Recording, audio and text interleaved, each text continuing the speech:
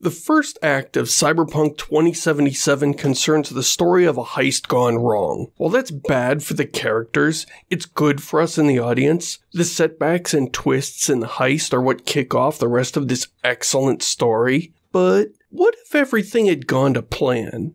What would happen to the characters next?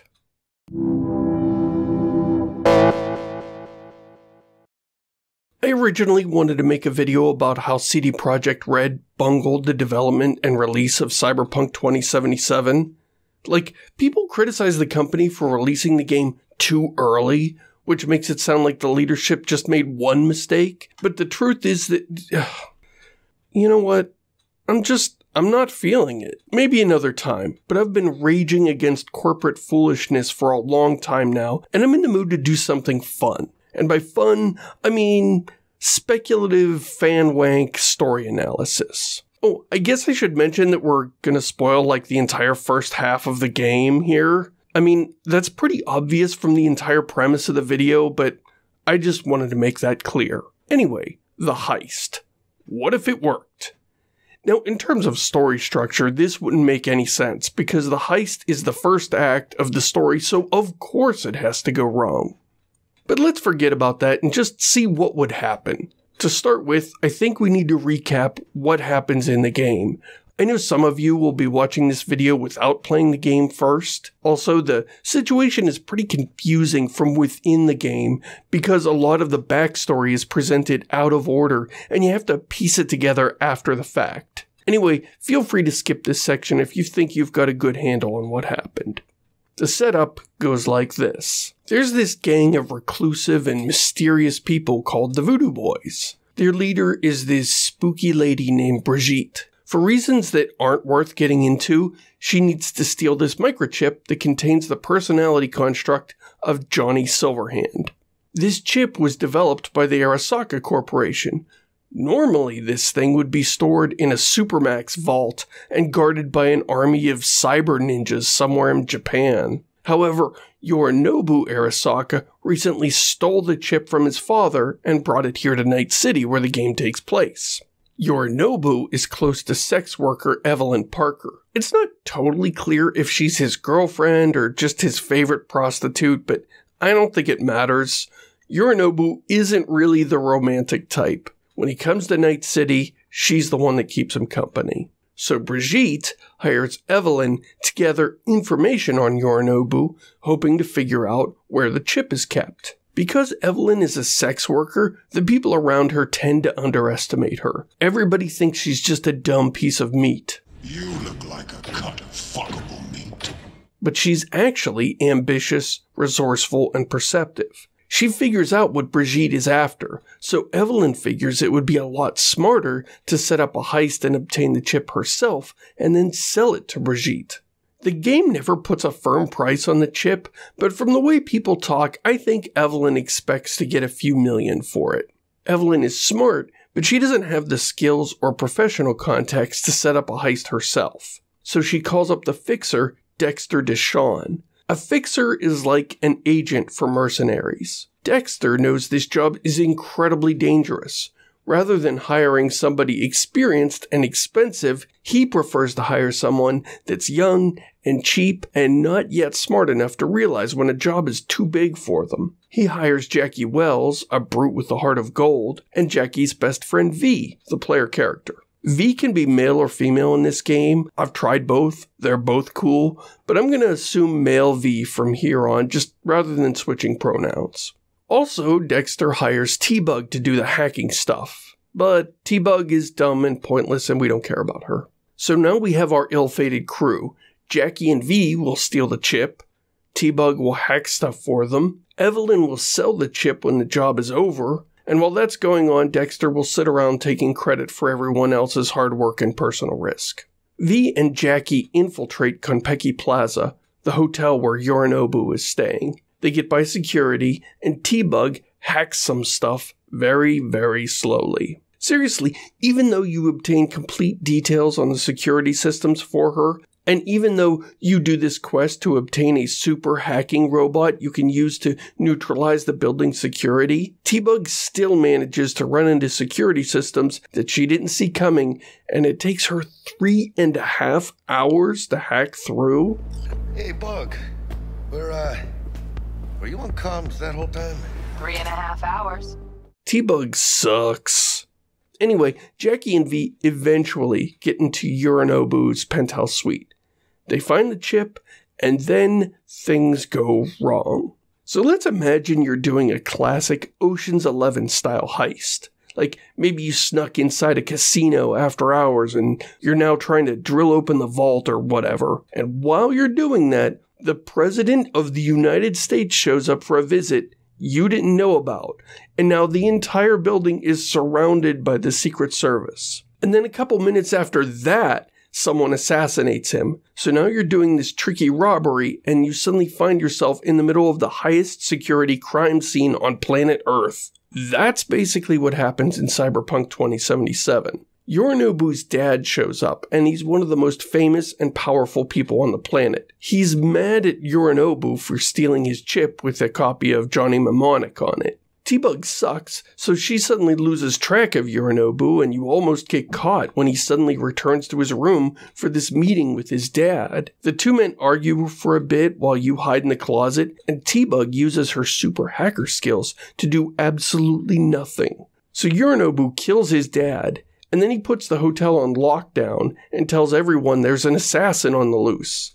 And this is where everything falls apart. T-Bug gets discovered and killed, like, right away. V and Jackie shoot their way out of the hotel, but Jackie gets wounded along the way. He bleeds out in the getaway vehicle before you can get him help. V makes it back to Dexter Deshawn, who's gone into full-on backstabbing coward mode. He doesn't want this mess traced back to him, so he decides to kill V. No blaze of glory for me.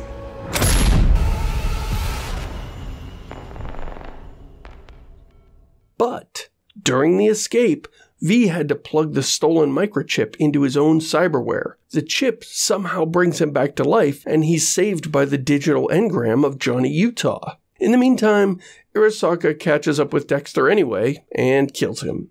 V needs to spend a couple of weeks recovering from his wounds. During that time, Brigitte hears about the heist and realizes that Evelyn was trying to steal the chip first. So Brigitte has the voodoo boys brain fry Evelyn. It would take too long to explain everything that happens to poor Evelyn and just how shitty everyone treats her, but the short version is that she suffers a fate worse than death and then ends up dead later anyway. It's gut-wrenching. So yeah, this was definitely a job gone wrong.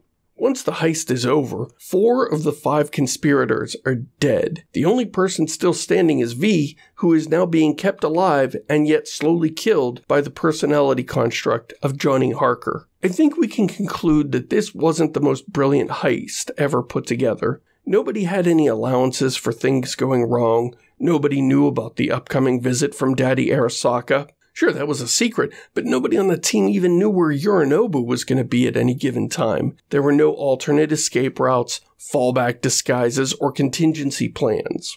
The team just walked in the front door under the assumption that everything would go perfectly, and when it didn't, your only option was to shoot your way out. Having said that, this all makes sense from a character standpoint. Dexter likes to act like he's some kind of chess master, but he's basically all style and no substance. The heist seems reasonable when you first play through it, and it's not until you meet resourceful badasses like Rogue and Pan Am later in the game that you realize just how weak and unprepared your original crew was. Having said that, the heist very nearly worked anyway.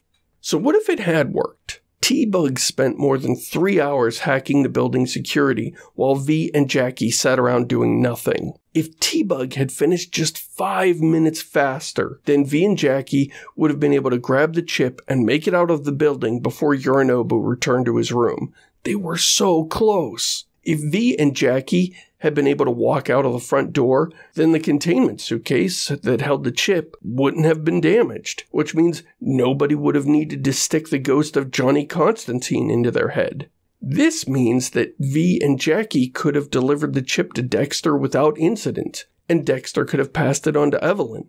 Or maybe you could have delivered the chip to Evelyn directly and cut Dexter out of the deal like she originally wanted. Either way, that's mission accomplished. According to the original briefing, you were going to lay low for a couple of weeks while Evelyn took the chip to her unknown buyer to get paid. Sadly, here is where I think the plan breaks down, and why I think the heist was always doomed from the start. For one, I don't think the Voodoo Boys value the chip as highly as Evelyn suspects. The profits from this job were going to be split 5 ways. Not evenly, mind you, this is Night City after all. Still, everyone thought that this heist was the big one, and they were going to get to retire afterwards. This job was supposedly going to make enough for 5 people to retire. But then when you finally catch up with Brigitte, she says, "If it is functional, we offer you good price for it."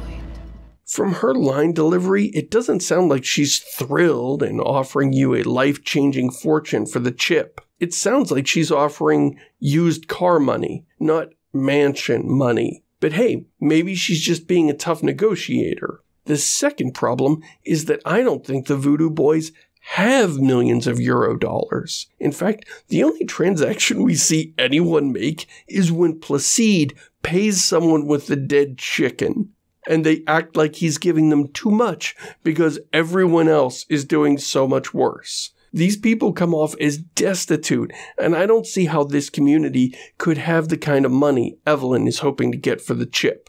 The third problem is that even if the Voodoo Boys are more wealthy than they let on, I don't think they have access to spendable cash. Their community is very insular, and they don't seem to value euro dollars the way the rest of Night City does. Most of their transactions seem to be the favor for a favor variety. At one point, Mr. Hands even tells you, "Want to sell something to the VDBs?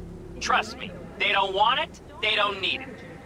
They're isolated, insulated, they got their own contracts, tech, networks." So, they wouldn't pay that much for the chip. And even if they were willing, they don't have that much. And even if they did, they wouldn't have it in cash. Sure, you could argue that with their legendary net running skills, they could probably steal a bunch of money if they decided they needed some. But that brings us to the most serious flaw with Evelyn's plan, which is that the Voodoo Boys are bastards. As we see in the game, they deal ruthlessly with Evelyn the moment they realize she's betrayed them.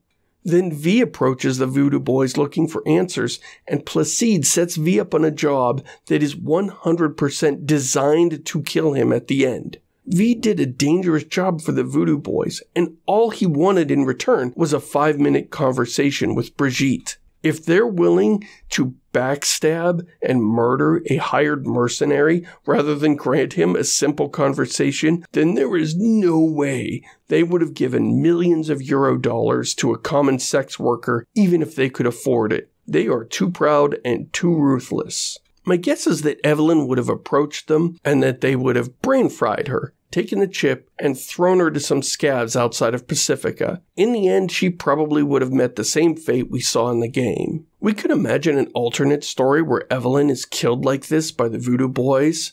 After a couple of weeks of silence, Dexter would assume she took the money and ran, so he'd probably send Jackie and V to track her down. And maybe they would eventually find their way to Pacifica and figure out what went down. That sounds like a fun story. On one hand, you'd never get paid for the job. On the other hand, you might avenge Evelyn's death. You'd learn some life lessons about taking on risky jobs, and you'd still have your chum Jackie Wells. Man, I wish I could play through this version of the story. I really love Jackie. I think he's my favorite companion since, I don't know, Garrus? Alex Vance? Siri? It's been a while since I enjoyed a side character this much. There are a couple more possibilities I want to explore here. The first one is, what if Jackie kept the chip? In the game, Jackie takes the chip out of his head and gives it to V just a few moments before he dies. But what if he hadn't done that? Based on what the game shows us, it's reasonable to think that the chip would have activated the moment he flatlined. It would have brought him back to life, and then Jackie would be the one haunted by the ghost of Johnny Wick.